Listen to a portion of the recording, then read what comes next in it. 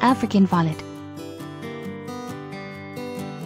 African violets are among the easiest to grow flowering houseplants.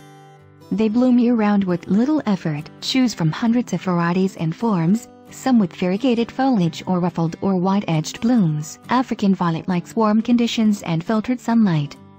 Avoid getting water on the fuzzy leaves. Cold water causes unsightly brown spots.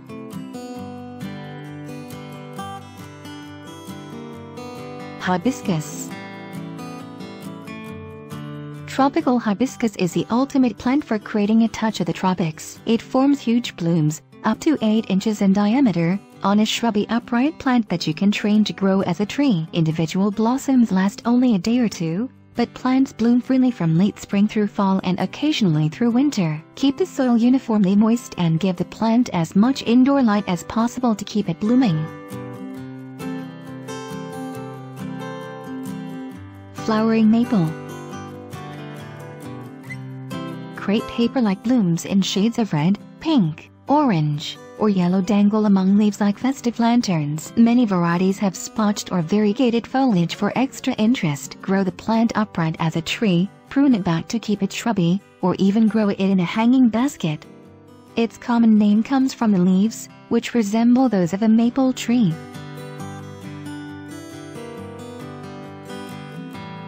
Oxalis.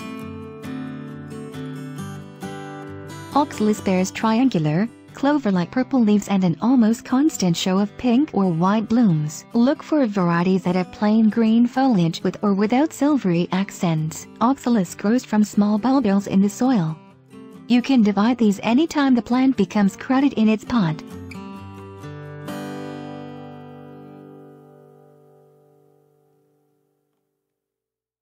Peace lily. Peace lily is an easy-care plant that tolerates low light and low humidity. Flowers consist of a showy spoon-shaped white spathe and spike of creamy white flowers. Bloom is heaviest in summer, but many varieties bloom throughout the year. The glossy, land-shaped leaves are attractive even when the plant has no blooms.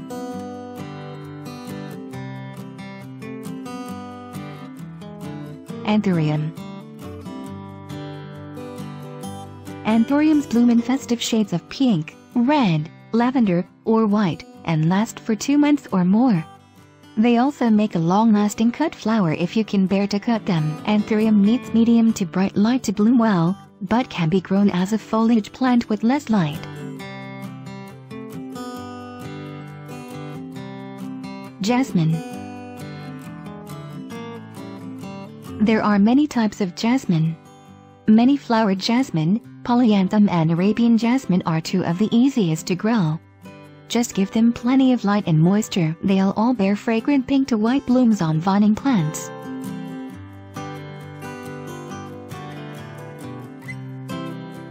Kaffir Lily. Kaffir Lily is also commonly called clivia. As a houseplant, it usually blooms in winter with clusters of up to 20 reddish orange or yellow tubular flowers. Clivia blooms only when it has been exposed to cool, dry conditions, so give it lower temperatures in winter and keep it on the dry side. With its deep green strip-like leaves aligned in a single plane, the plant is attractive even when not in bloom.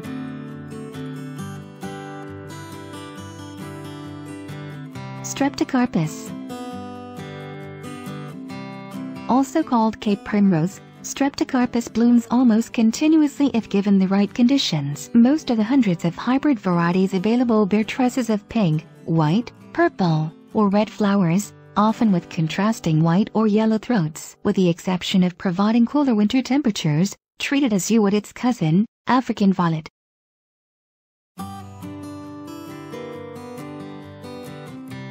Calamondin Orange.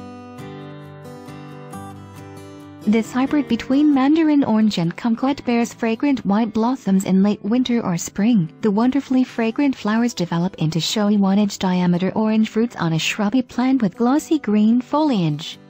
Fruits can remain on the plant for many weeks.